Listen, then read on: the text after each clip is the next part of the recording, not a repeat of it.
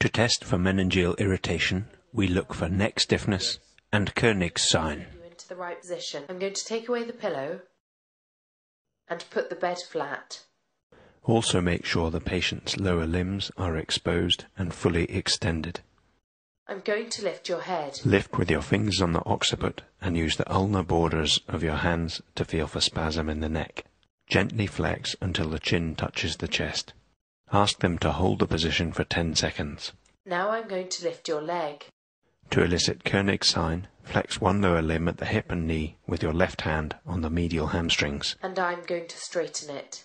The sign is present when extension is resisted by spasm in the hamstrings. There may also be reflex flexion in the opposite limb.